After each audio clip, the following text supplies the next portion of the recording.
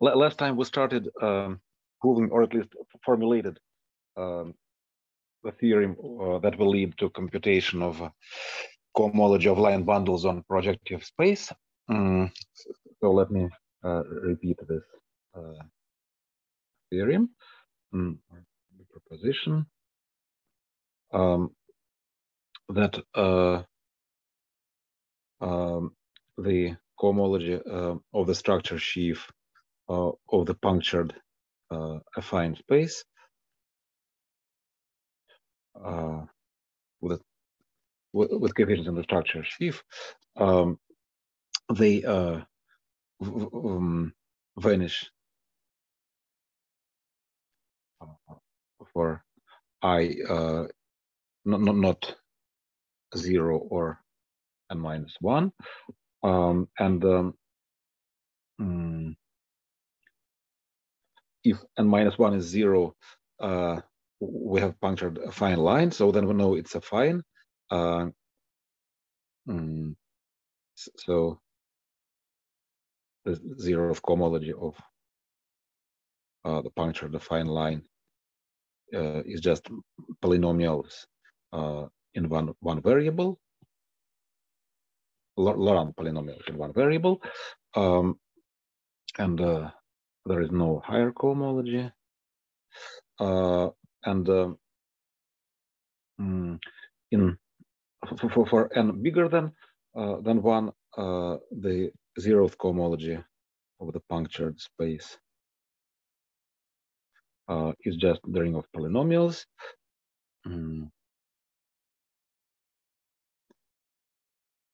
That's clear if n is bigger than 1.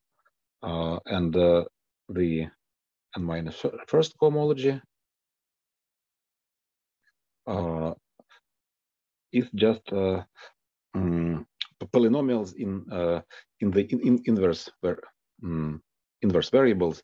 So maybe I write x1 inverse, so on, xn inverse, polynomials of x1 inverse, and so on, xn inverse.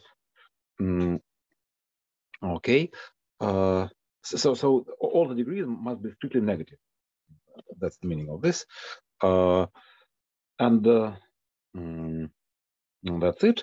It is also the same as the nth cohomology with supports at the origin of the affine space with the coefficients in the structure sheaf.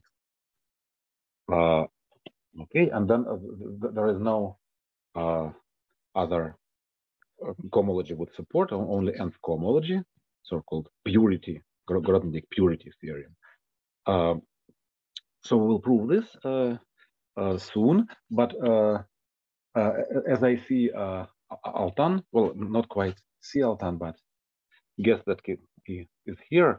Let me interrupt the smooth movement of the lecture and answer his question from the last time.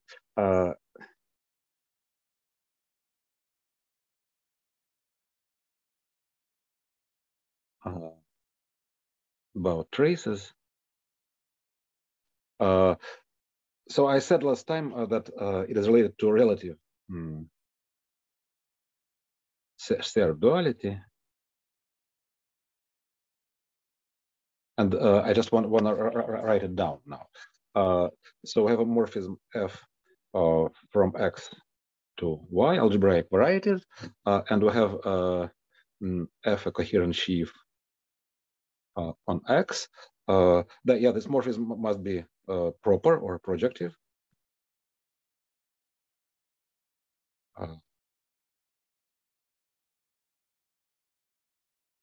And then we will prove maybe in a week that under these circumstances, all the higher direct images of this coherent sheaf are also coherent. Well, it's so-called derived coherent category, but all the cohomology are coherent. Okay, and now this relative Serre duality says that the inner home, but again, I should everywhere take derived functors, whatever it means. So from the full direct image of F to the dualizing sheaf of Y is the same as the full direct image of the derived inner home from F to dualizing sheaf on X. Well, let's say that X and Y are smooth, for example, but in fact, those dualizing sheaves are very general. They exist always. They're not necessarily sheaves, maybe they're complexes of sheaves, but let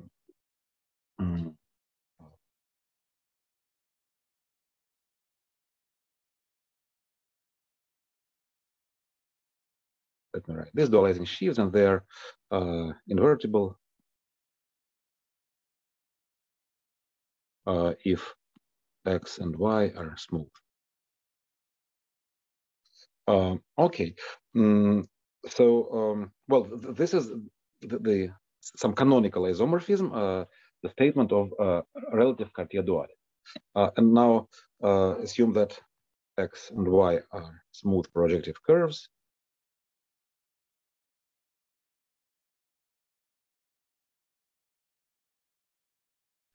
And F is dominant. And say F is locally free, that is torsion free. And then there are no higher direct images or higher inner homes. So we just write the homomorphisms from the push forward of F into the dualizing sheaf of the base curve is canonically isomorphic to the push forward of the inner home from F to dualizing sheaf of X. And well, this inner home is nothing but just the dual of F tensor omega X. So this is all very clear, I hope, at least the statement of the problem. I mean, the statement of the relative Serre duality is clear in this particular case when there are no higher direct images. And well, in order to construct this homomorphism, you need, well, you start to construct. Maybe let me write some morphism here. Let's say S, non of Serre. We need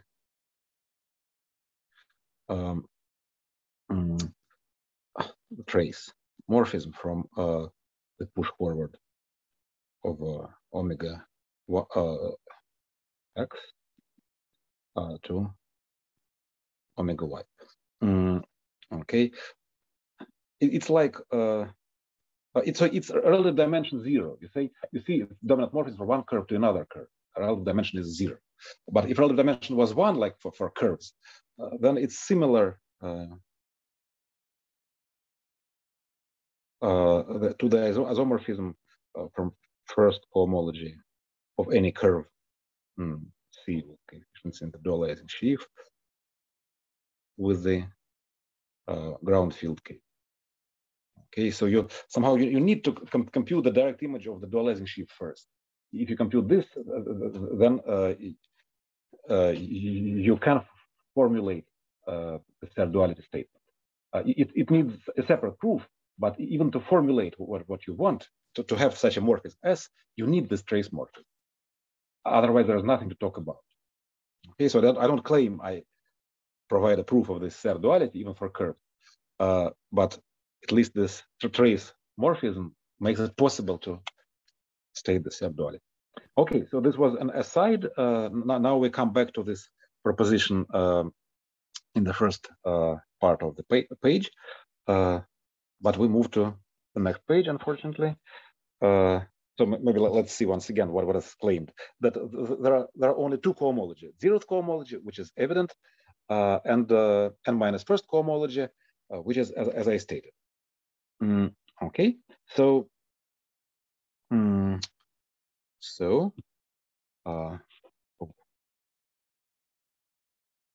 of the proposition,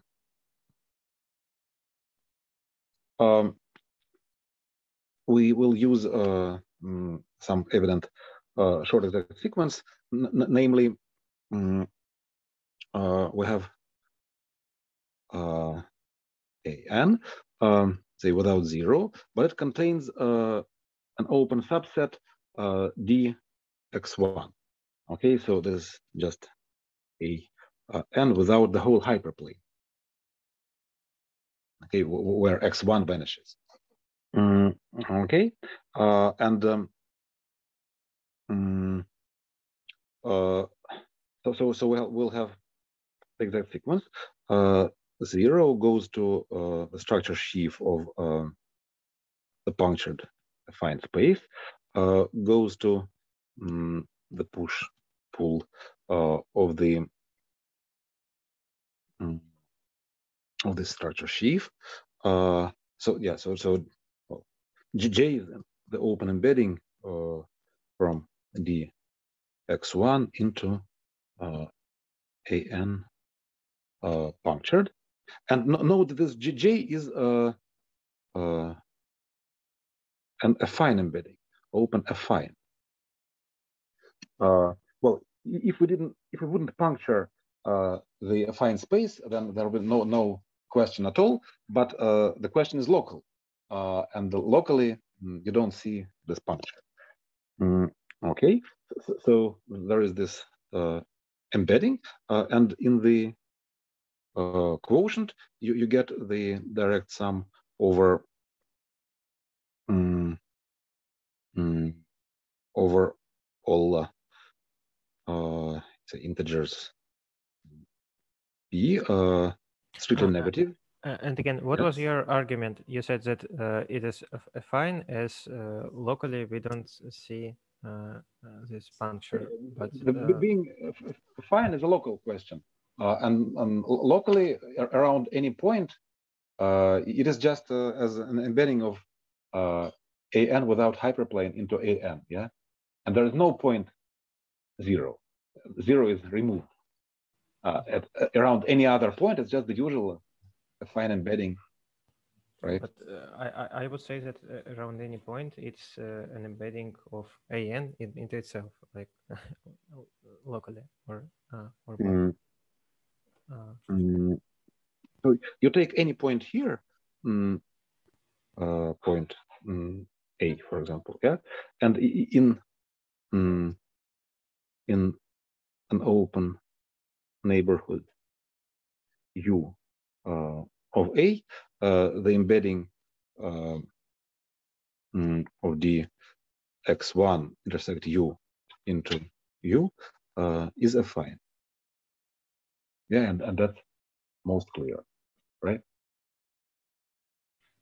Okay, because just from the first glance, I thought that just you always have that locally you can cover each manifold with affine charts, each variety, and the morphism. Yeah, that's true. Yeah. Okay. So you covered by those U's, and in any U it's fine. But it seems that this argument could be applied in any for any morphism, because any variety is covered with affine charts, and locally. Yeah, but say if we are speaking of the plane without a point, without the origin, yeah, then in no neighborhood of the origin it will be affine. This open embedding from punctured plane into plane is not affine in any neighborhood of the origin. Okay. So roughly, an open affine embedding means that the complement is of codimension 1. It's not well, it's not a theorem, but it's the first rough estimate. It has the complement has to be of codimension 1. Okay, so yeah, only I'm sorry, because we'll use the inductive argument. Maybe it's better to call this coordinate not the first but the last one, like this, and then in the quotient you get the direct sum of structure sheaf of the smaller puncture defined space times xn to the power p, like this. Okay. А как устроено на сечениях вот эта точная последовательность?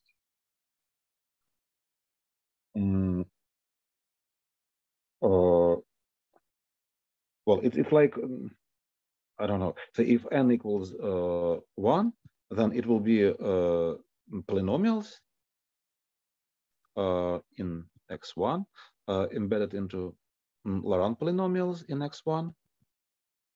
And then in the quotient, you will have well, x1 inverse polynomials in x1 inverse. Первое это вложение, да, полинома Лорана, а следующая стрелка это что будет? Just the quotient map? I don't understand. Спасибо. Yeah, I hope it's clear. And then you just tensor it with polynomials in n minus one variable. Okay. Fine. So so what do we see? That that the middle guy, the middle sheaf,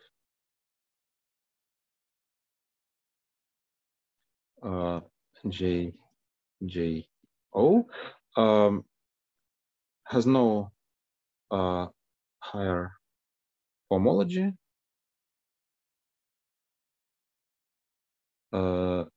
since the hyperplane complement is affine. Okay, so well, if cohomology is just the cohomology of this hyperplane complement, and it's affine, so there's no higher cohomology, and the zeroth cohomology are just polynomials in n minus one variables, tensor Laurent polynomials in the last variable. So now we're proving this proposition, and B is obvious. It's sort of base of the induction. And now we're proceeding to, by induction, to n equals 2. Okay. Inductively.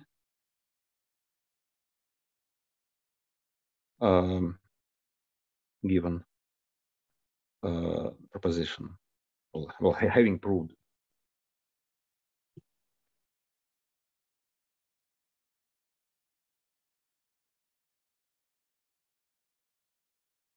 for n equals 1, move on to n equals 2, and then we have the corresponding long exact sequence of cohomology. So what does it say? It says global sections of the punctured plane with covariance structure sheaf. Then we go to the polynomials in x1 and Laurent polynomials in x2. Then we go to the sum over negative p Laurent polynomials in x1 times x2 to this strictly negative degree, and then we go to the first cohomology of the punctured plane, and this is it, because the next thing will be first cohomology of our basic open affine set that vanishes. Okay, so that's what we have. Извините, пожалуйста, а почему сумма не прямая получается? Oh, sorry. Yeah, it's my stupidity. Yeah, sorry. Yeah, and before we had direct sum. Sorry. And also, I have a question. So, yeah. So you write that just this exact sequence when n equals 1, yes? Well, now for n equals 2, rather. Yeah, I understand. But it's previous, you just wrote this O to k of x1 to k to the Laurent polynomials. Right? And then, why is it so? Because sorry, I how missed your point. So what's unclear? Because I thought that it's so what is written here is a global section. H0 goes to H0, goes to H0, and then goes to H1. So yeah. Which H0 is unclear? Here. The first one isn't clear. Even this is just polynomials in x1, x2, right? By heart experience. My question is some about what Sergey asked. This yes. For n equals 1, you have you wrote this exact triple 0. No, this short exact sequence of sheaves is valid for arbitrary n. Yeah, there's no specific of. I understand. Just you wrote an example, yes, for n equals 1. How it is. Okay. Yes, certainly. Yes. Yes. There was only one variable, x1, and now the right have two variables, x1, x2, and so what? But even for n equals 1, I don't understand, because I think global sections of punctures defined line are Laurent polynomials, but you wrote it as if it is as just usual polynomials. So we. Yeah. Sorry. So here in the middle, yeah, that's what you dispute, right? I dispute what is on the left, on the but here, middle. For n equals 1. Yeah, for n equals 1. Yes, for n equals 1. Yes. Again, maybe that's my idiotism. So what do we get? Indeed. I think here we get nothing. Yeah, I think we get nothing at all. I think here we have Laurent polynomials, goes to Laurent polynomials, and goes to 0. Yeah, it goes to nowhere. Yeah, right. Absolutely. Yeah.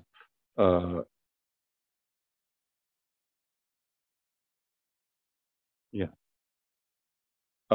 Goes to 0. Yeah. So sorry. In this case, there was nothing to consider, nothing to prove. Sorry about that. Thank you. But for n equals 2, there is something to consider, and here is the result. Well, it proves what we wanted. Proposition for n equals 2.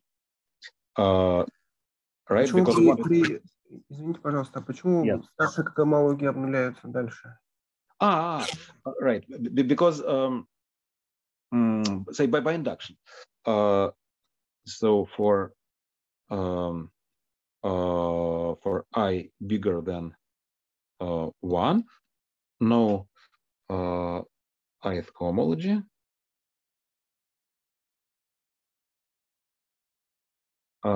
Just because look at this sequence.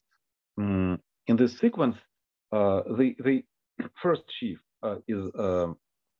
is what we're discussing now. Then the middle sheaf is pushed forward from affine, so it will have no higher cohomology, and the rightmost sheaf is related to n minus 1. N minus 1 is 1 now, right? But for 1, we know that this guy is also affine. It has no higher cohomology either, right?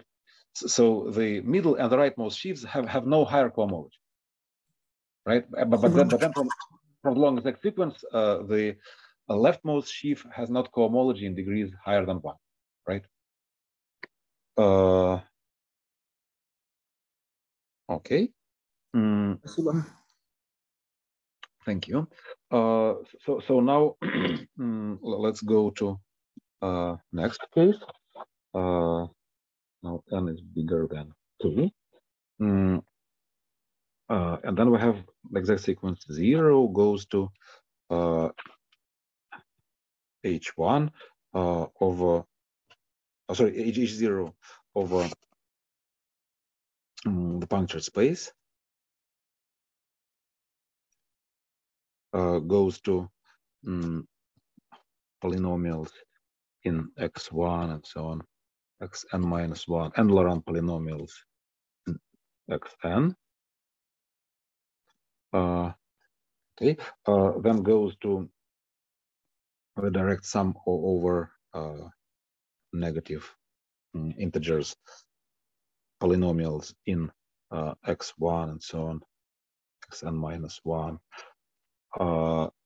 times x n to the power p, and then goes to the first cohomology of the punctured space,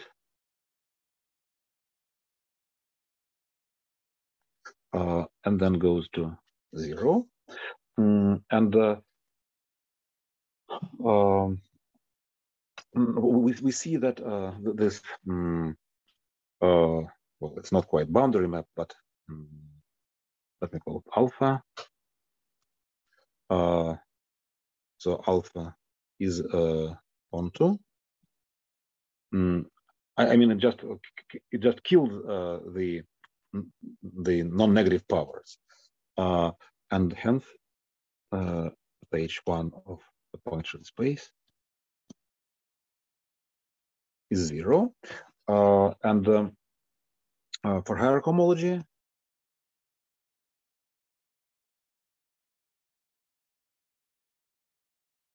there is the coboundary map.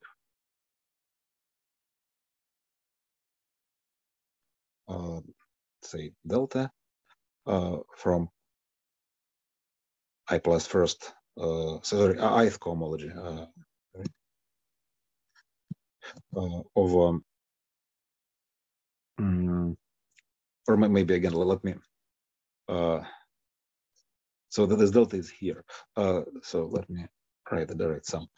The direct sum over negative integers of hi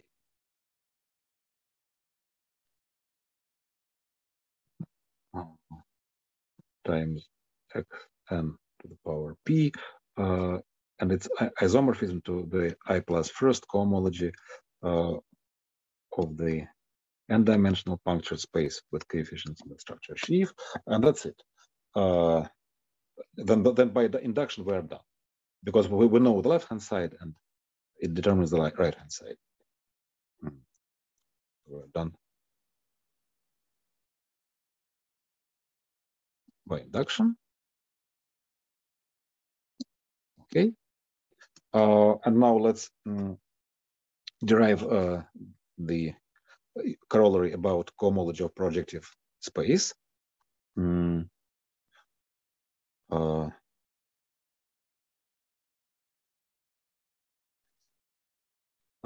So we consider this projection from A, but maybe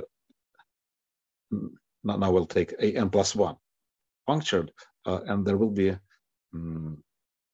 the multiplicative group torsor over Pn. Yeah, because Pn is just the quotient of the natural dilation action of multiplicative group on the punctured defined space.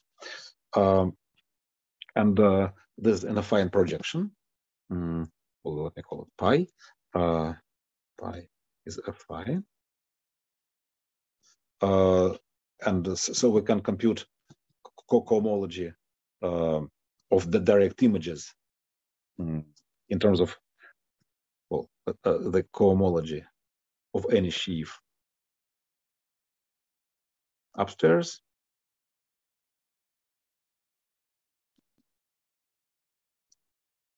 But in fact, we'll only need the structure sheaf. But for any sheaf, this is the same as the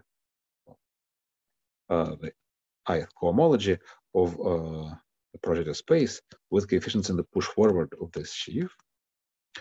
Okay, and now we take F, the structure sheaf, and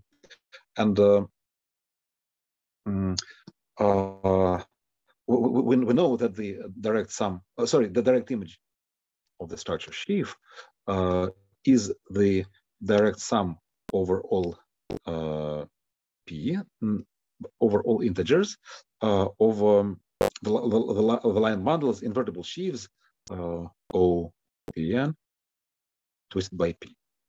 Okay, this is just definition.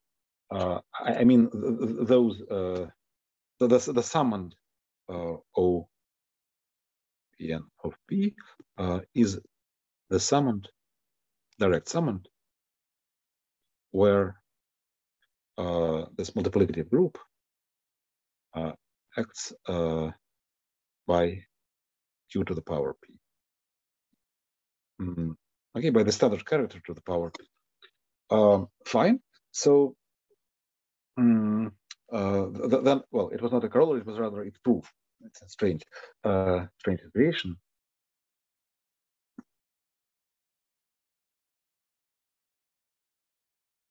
So first prove it, and then formulate the corollary.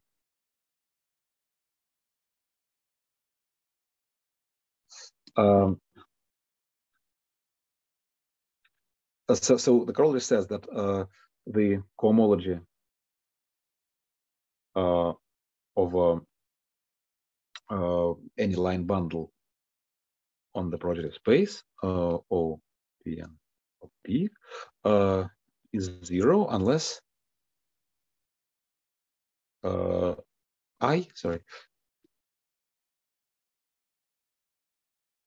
is zero or n. Okay, maybe let's have one final look at this basic proposition.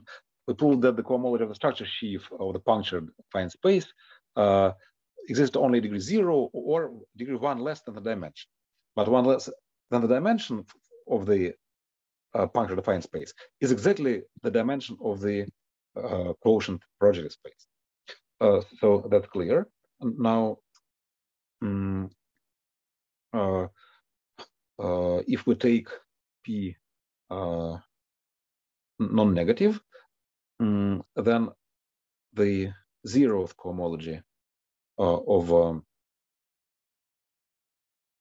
O twisted by P is the degree. Well, maybe let me just write symmetric power instead of polynomial.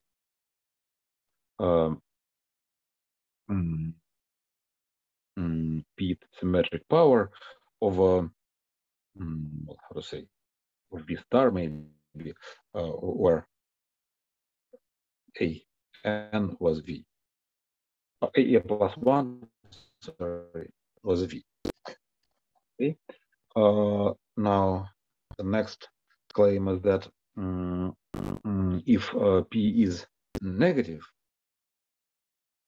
then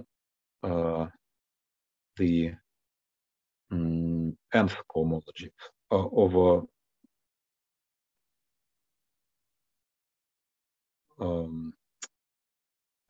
how should I say this?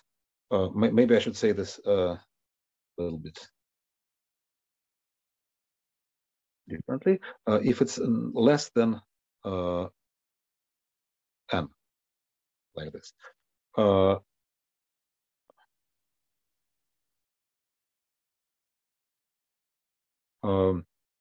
This will be like x1 inverse and so on, x n inverse. The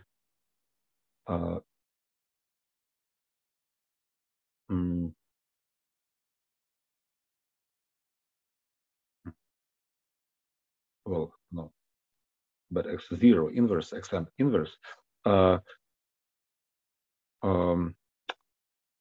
Well,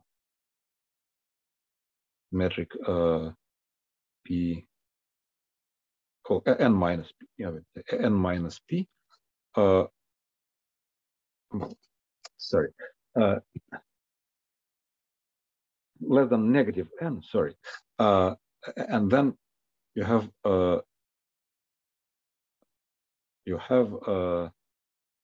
negative n, negative p, like this.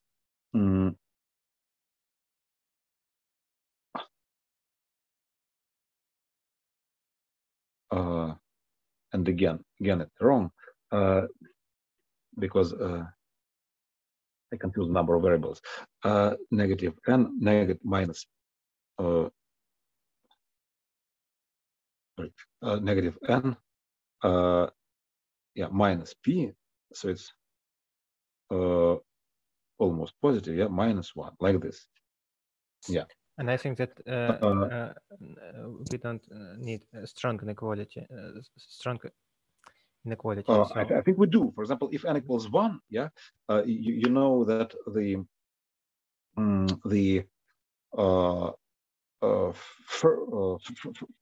first cohomology of O of minus 1 will be 0, right?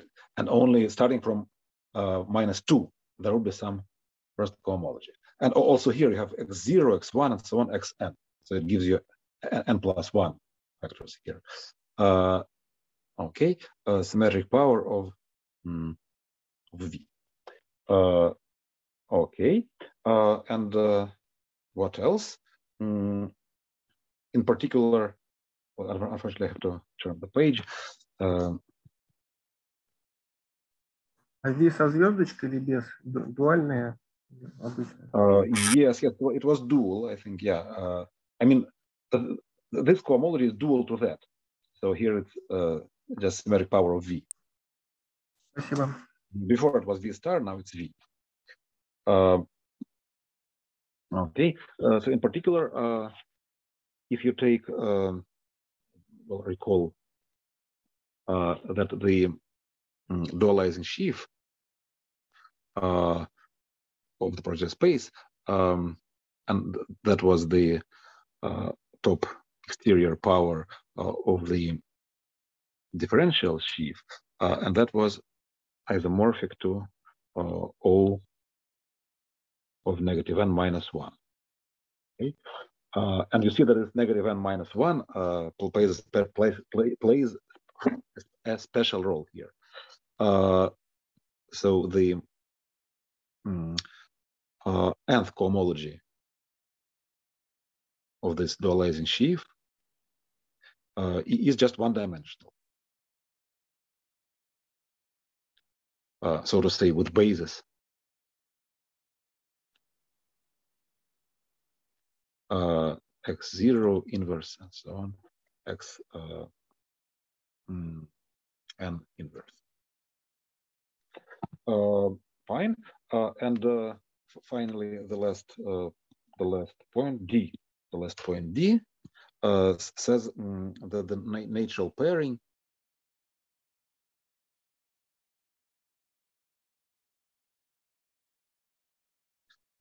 from the 0th cohomology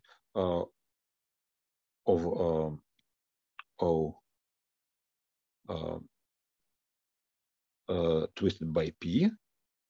So P is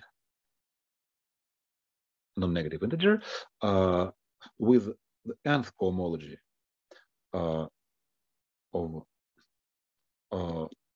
O twisted by negative n minus 1 minus P to the nth cohomology of Pn with coefficients in O twisted by negative n minus 1. That is isomorphic to K. So this natural pairing is perfect. Okay, and this is an example of shared duality for the projective space Pn. We only use it here for line bundles for invertible sheets. There are many more, say, higher rank sheets on projective spaces. But for line bundles, this is the complete statement of shared duality for project space. Okay, so there we are. And now let's move on to some other computations. And one of the effective computational tools will be Czech cohomology. In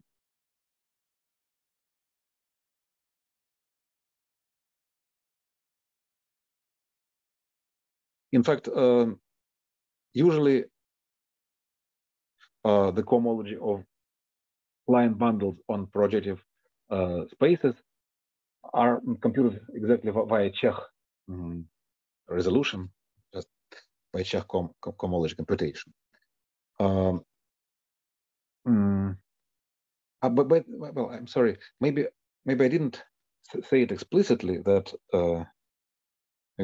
sorry. Before I do this, I just add one word about the previous.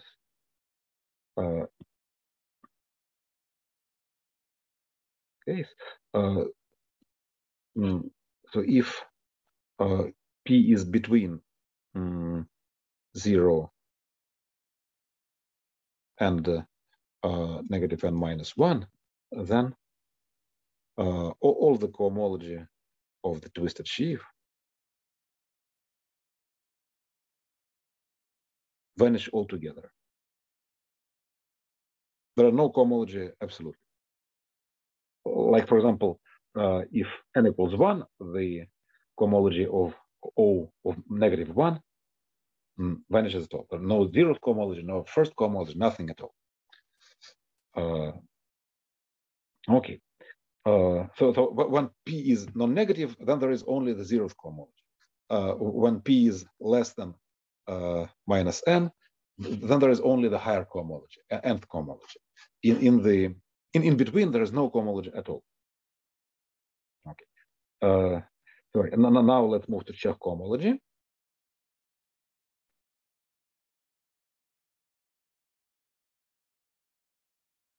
Computational recipe.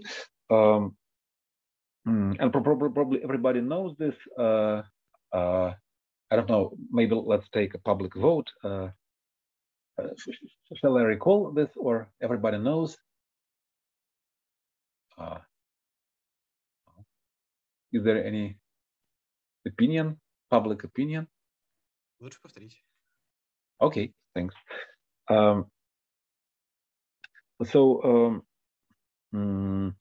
Well, we have, in fact, any sheaf at all. Well, say abelian sheaf. On the topological space X, and we have a covering. This X is the union of some opens. You say I, and I goes from 1 to capital N. So it's an open cover, and then the Czech complex is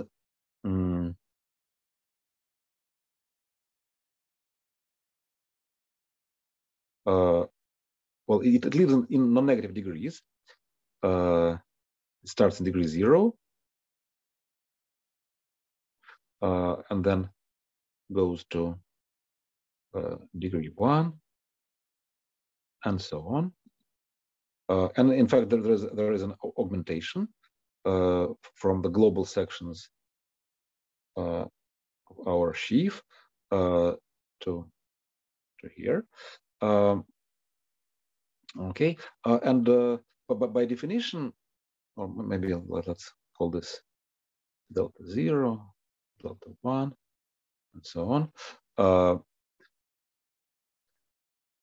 So the nth part,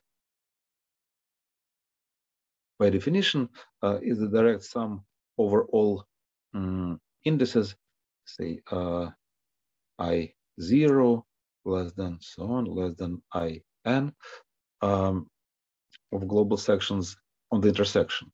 U I0 intersects so on, intersect U IN with coefficients in our sheaf, like this. Извините, пожалуйста, можете напомнить, как устроено вот это отображение аргументации? Just restriction. You mean this augmentation say kappa. Kappa just takes a global section and restricts it to say CC0 is the sum over all I from 1 from 1 to n of gamma of ui with coefficients in f, right? So let's see 0. So you take a global section and you restrict it to all those opens. That's your augmentation, right? Спасибо. Спасибо. Welcome. Okay. So I have to define this differential.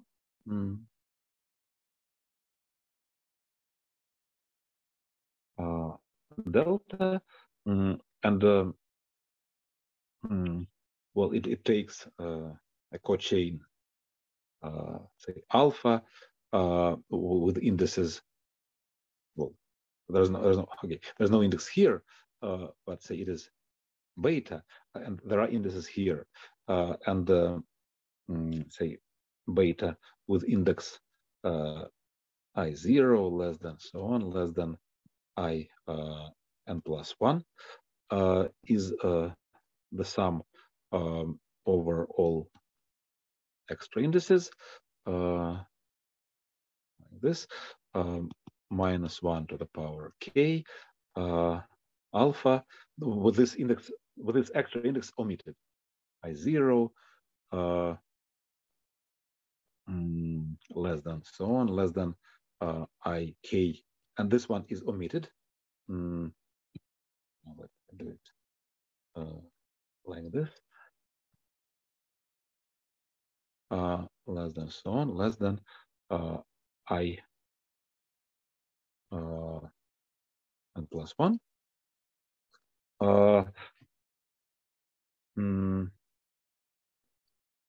Okay, and then it's easy to see that the differential squared is 0, so that's a complex.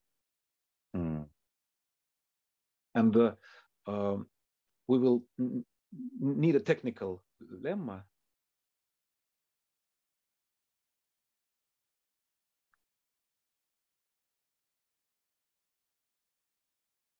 The very stupid one, that in case one of the covering spaces coincides with the whole of X, say the very first one, U1 equals the whole of X. The Czech complex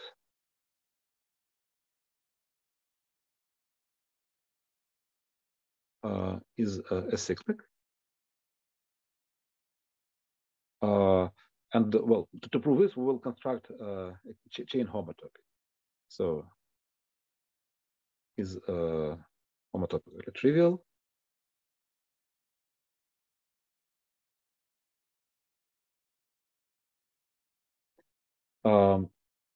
But maybe I should say, well, maybe I should say the augmented chain, the augmented Czech complex, augmented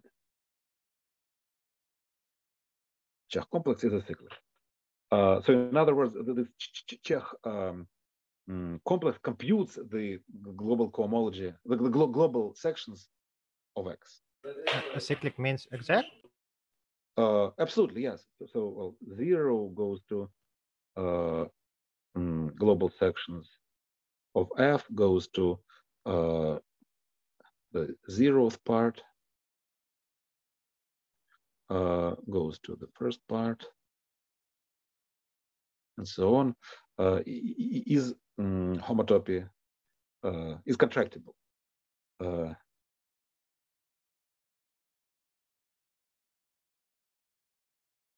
So there is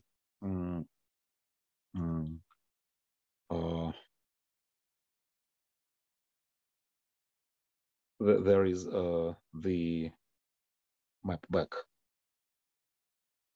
here. There is delta going in this direction. There is epsilon going back. that contracts our complex. So delta epsilon plus epsilon delta will be just the identity. Okay, and well, but we just define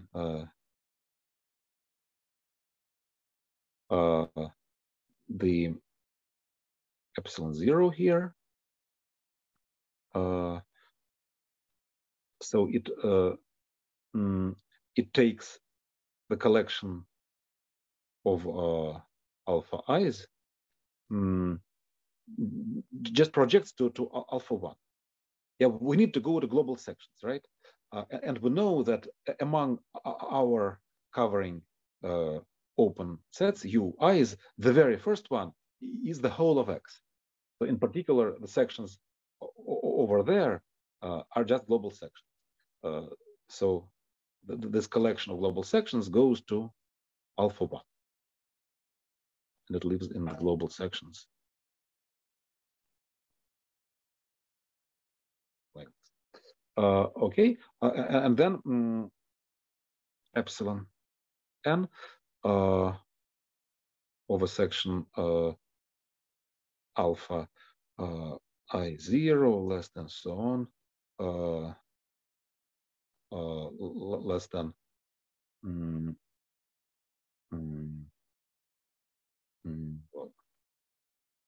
how many do we have here? Probably n, probably n, right? Yeah. For example, yeah, I think it's true. We have n, and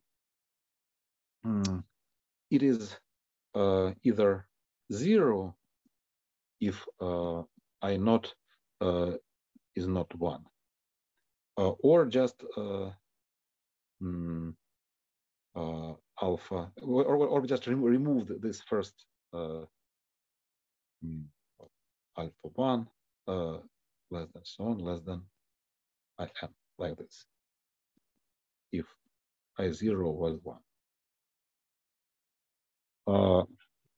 Okay, and then I just check that this is a contracting homotopy. Fine.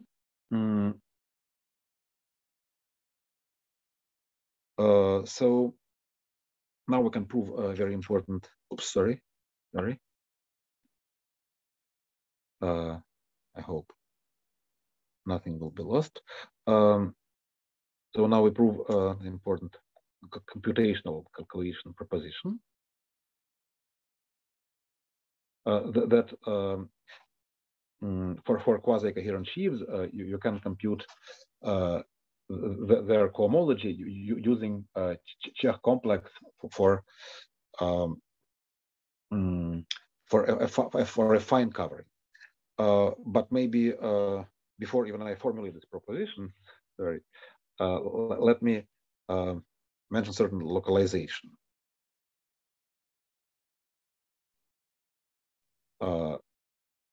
So I mean that this Čech complex is actually the global sections of a certain local thing, complex of sheaves on X, and those sheaves are very straightforward.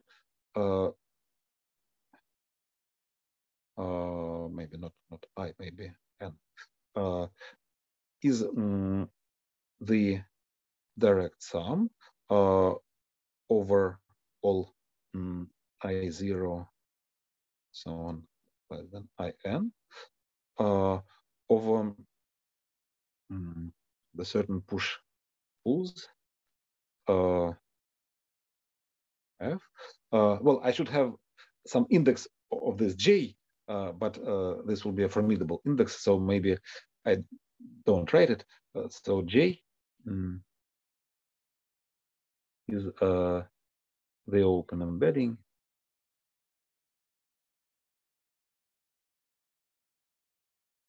of intersection of those u I well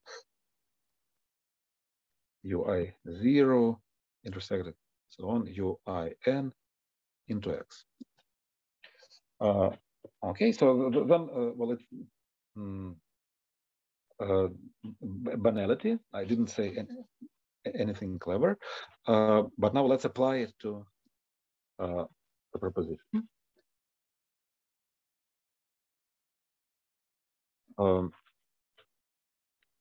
So now x is a separable algebraic variety.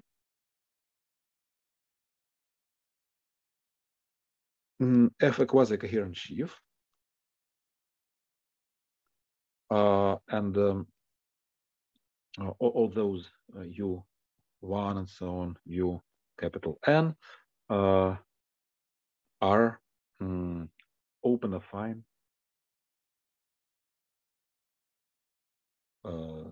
subvarieties. And note that the Čech complex is bounded from above. Yeah, when we defined cohomology, we used this discontinuous sections complex that was unbounded. But then in our actual computations that we did so far, say for curves or for puncture-defined space or for affine varieties or for projective space, you always see that the cohomology are bounded. In fact, it's a general Grothendieck theorem that the cohomology is 0 in dimension bigger, in degree bigger than the dimension of your variety. And we will see this very soon. And I mean, this Čech complex is always goes only to degrees the number of those opens, yeah, by definition. So we have those subvarieties, and then the cohomology can be computed via the Čech complex.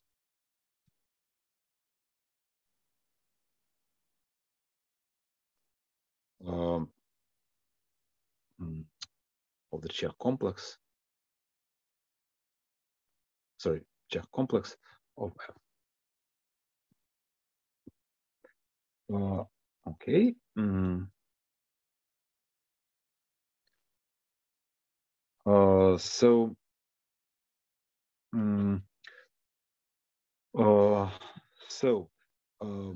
Извините, можно спросить? Yes. А вот все-таки в каком отношении к гомологии Пучка относится к гомологии Чеха? Эти два понятия, они как бы, что из них является более общим, или это понятия, которые при некоторых условиях, которые вот в этом утверждении только лишь совпадают при этих условиях? Или какой-то из них более общий?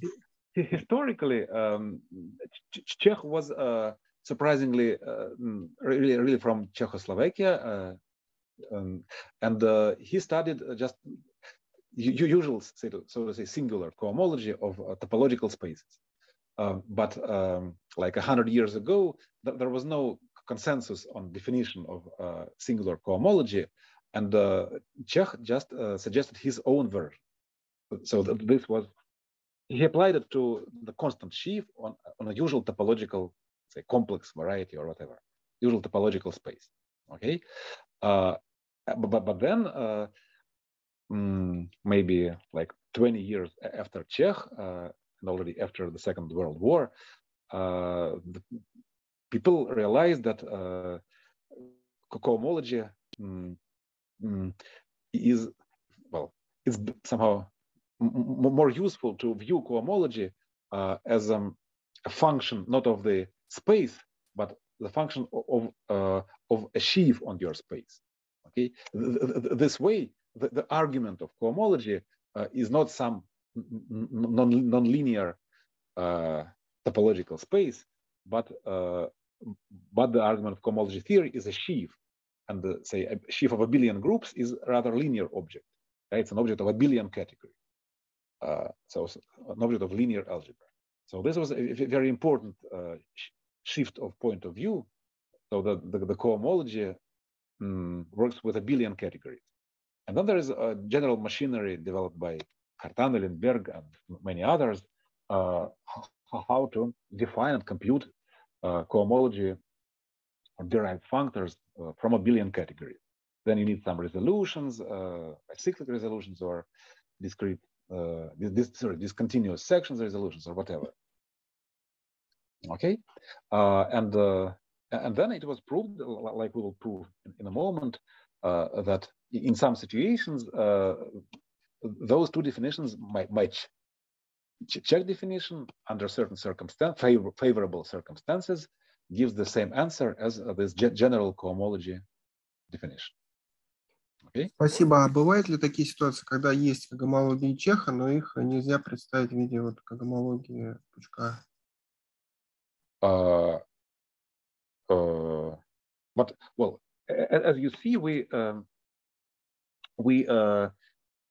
in this definition we applied Czech cohomology to sheaves. Okay, originally Czech only considered constant sheaf on a usual topological space, but here I give definition for arbitrary sheaf on an arbitrary space. So the Czech cohomology is defined in full generality, but in general it gives a different answer. Okay, you need some local contractibility, so to say, local cyclicity, to make sure that the Czech recipe gives you the correct answer from general homological algebra. Okay. Спасибо. Спасибо. Welcome. So first we note that we note that this sheafified, localized Czech complex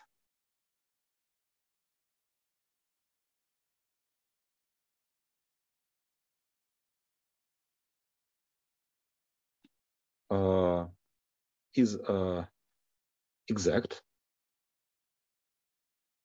I mean, you have f goes to 0 goes to f, goes to this sheaf Czech complex. 0 of f goes to C1 of f, and so on. So I claim that it's an exact complex of sheaves, and indeed it suffices to check on stocks,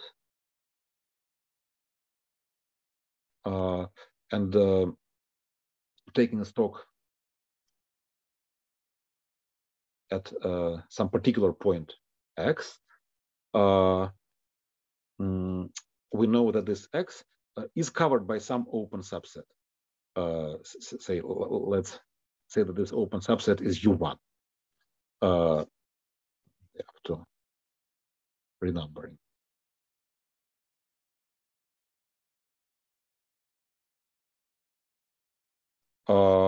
And now the question is local, and inside U1, this U1 is just the whole neighbor, right? So locally in U1, U1 coincides with the whole of X. Okay, so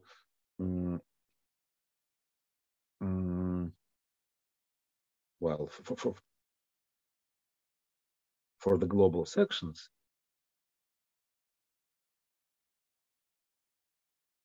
but global, I mean global on U1.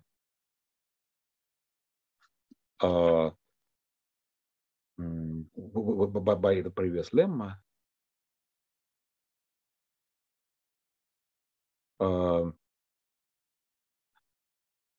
gamma say U1 of this Czech complex is exact. So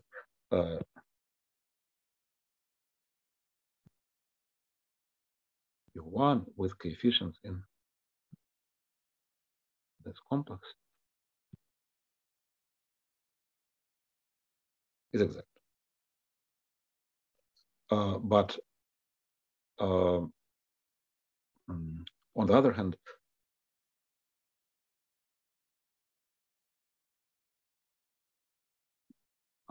this C F is the localization in the sense of quasi-coherent theory of this. So it's also exact.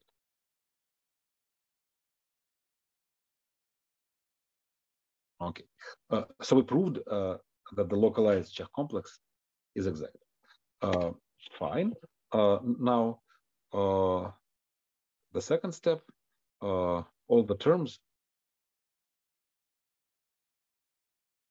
are acyclic,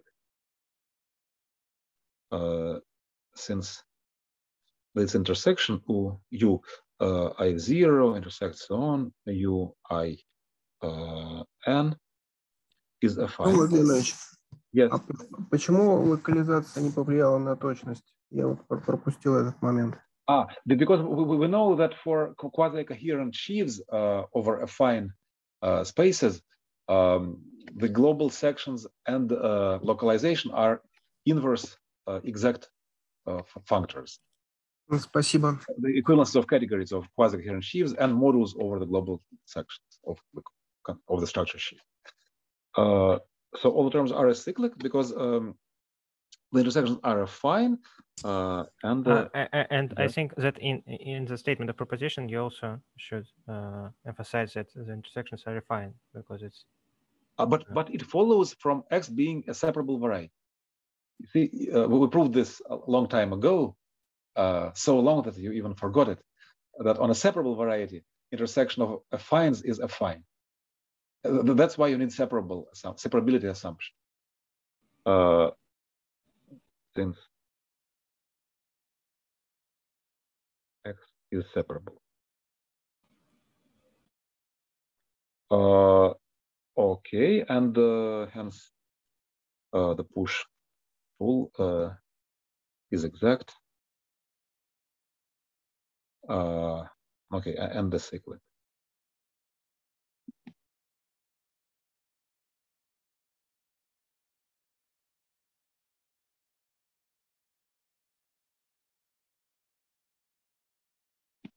Okay, so that's it. You have an acyclic resolution, and your cohomology can be computed by an acyclic resolution.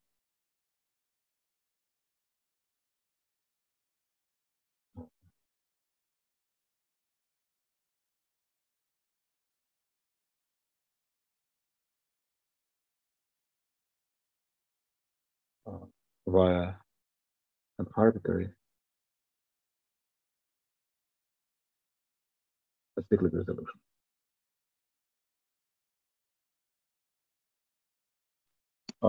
Okay, and that's a really very important computational tool. So we immediately, for example, derive that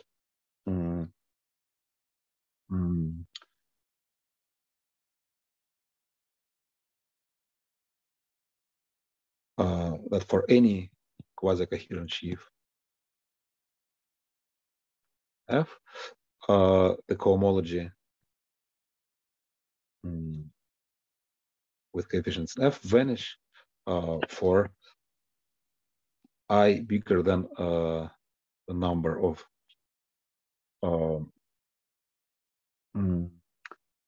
the number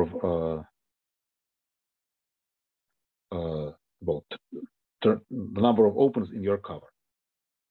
So at X equals U1, and U capital N. So for example,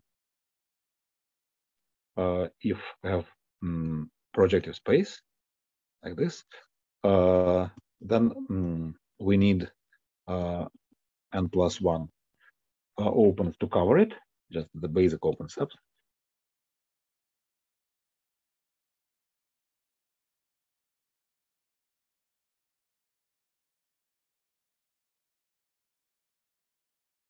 And so the cohomology, we'll say, sorry, bigger than n with coefficient any quasi-coherent sheaf vanish. And in fact, there is a general theorem due to Grothendieck.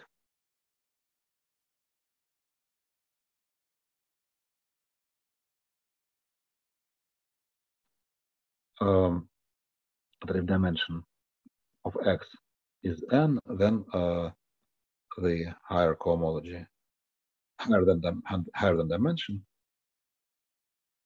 vanish identically for any quasi-coherent sheaf F. But well, say if you work with in classical topology, yeah, with n-dimensional complex variety, I mean complex dimensional, like Riemann surface has complex dimension 1, and your sheaf is not quasi-coherent but constructible, say constant, then its cohomology a priori may live up to dimension 2n, twice bigger than in the coherent situation. Okay.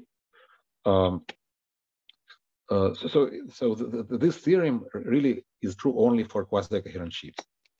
Now let's also derive another corollary, that is the Q-net formula.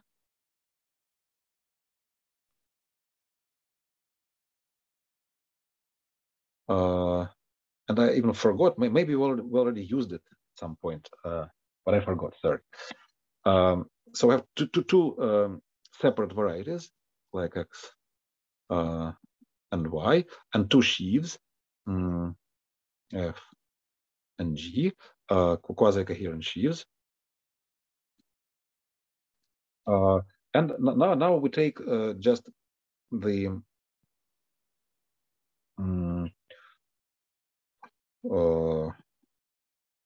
Cartesian product of X and Y, and the exterior product of F and G.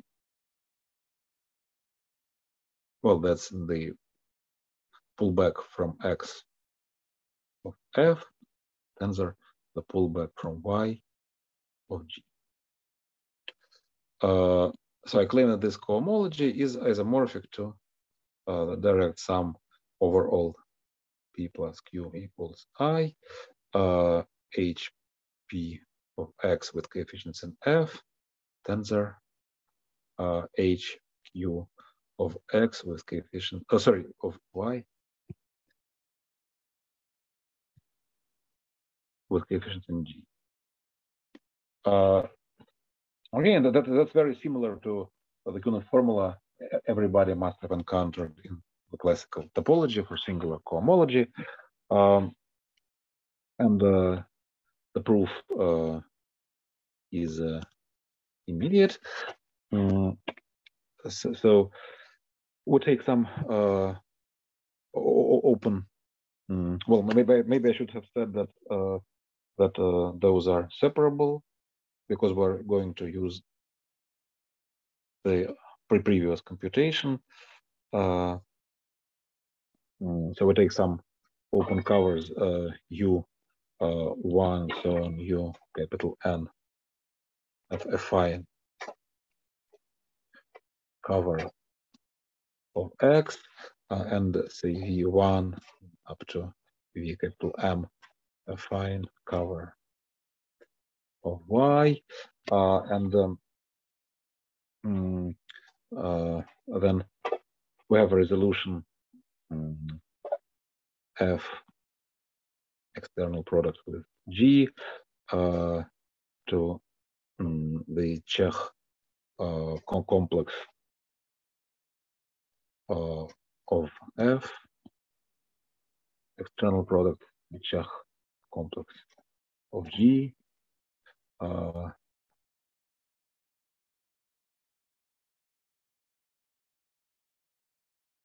on x times y, and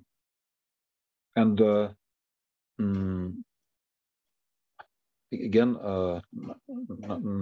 so these are a cyclic, is a resolution and in a cyclic resolution. Okay, but it's a cyclic resolution is an external tensor product, and then just it follows. I don't know, by basic linear algebra as the proof of Kuhn's formula for singular cohomology. Okay, and well, I don't know. The next topic will be some finiteness theorems that I announced long ago. So let me formulate this theorem.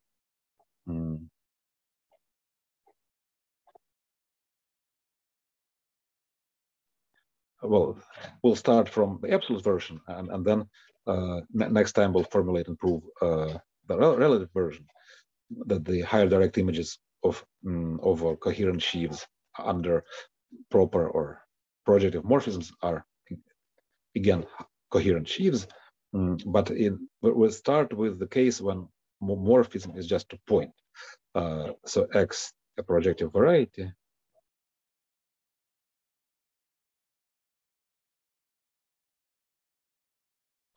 and F a coherent sheaf, not quasi-coherent, but coherent now. So that's finiteness. Yeah, finitely generated. And first we claim that the cohomology groups of X with coefficients F are just finite dimensional vector spaces. So dimension of this is less than infinity. And second, we claim that the higher cohomology, higher than 0, with coefficients in the sufficiently twisted sheaf, vanishes for big enough twist. Okay, so recall that this means F tensor over OX, OX of n, and what is OX of n? We say that X is a projective variety, so there's an embedding from it's given as embedded into some big projective space. Okay, and now this big projective space carries its own invertible sheaf O pk of 1 or of n, and now you just restrict it to X.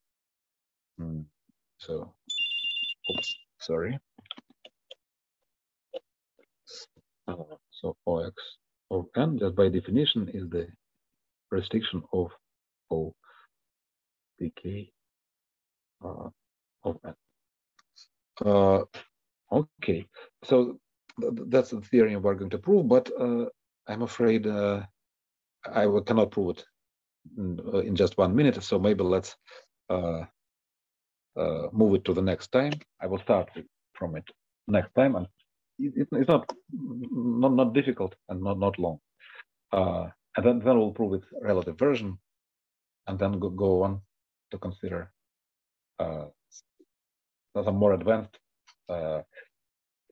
theorems about the higher direct images under projective morphism. Okay, so thank you for today. If there are no questions, I'm saving. I have a question.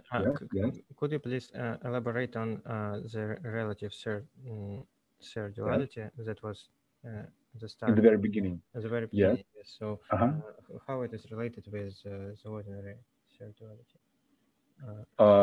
Well, just the relative third duality is a statement about a projective morphism from one variety X to another variety Y, and the coherent sheaf on X. Then it says something about direct images. maybe we consider a morphism to a point or something. Yes, in case y is a point, it is just the usual set duality. Okay, and also you asked us to think about what are the wishes, what is X, and maybe we can discuss étale topology and étale cohomology. Yes, and related stuff. Well,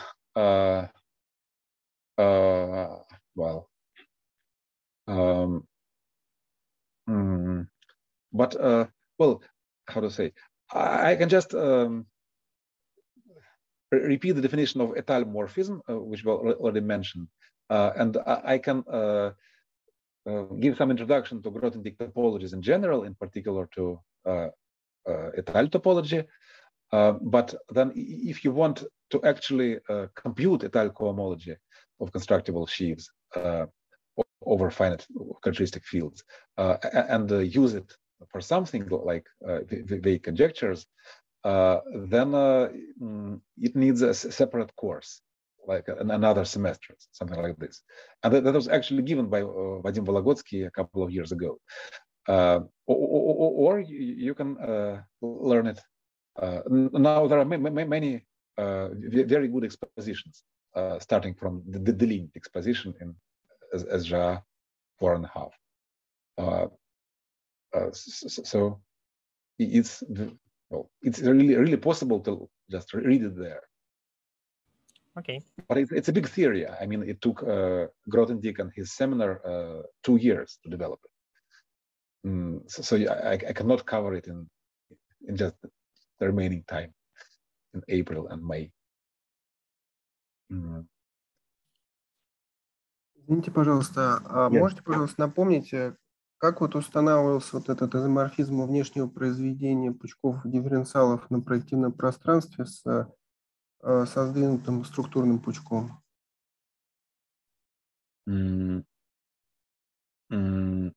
I don't get you. Ну, то есть мы писали лямбда n омега равно O от минус n минус 1. Yes. But well, it's just a particular case. Projective space is a particular case of Grassmannian, right? It's the simplest Grassmannian. And then we have an exercise about the tangent or cotangent bundle of any Grassmannian at all, right? It was the tensor product of two things. It was a home, so say the cotangent bundle. It was a home from the universal quotient bundle to the universal subbundle, right? And then just take the determinant of this, and you get. Спасибо. Welcome. So, any other questions? Bye. So then I'm saving notes. I'm stopping the recording. Where is it here?